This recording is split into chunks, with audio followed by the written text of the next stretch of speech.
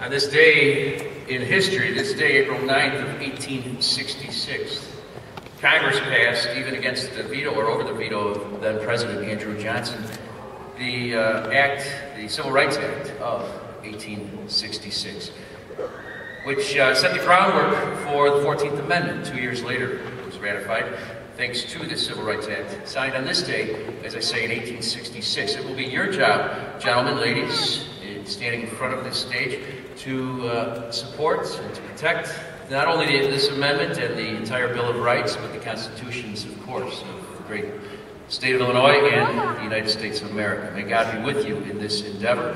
May God grant you much success and happiness in your new vocation.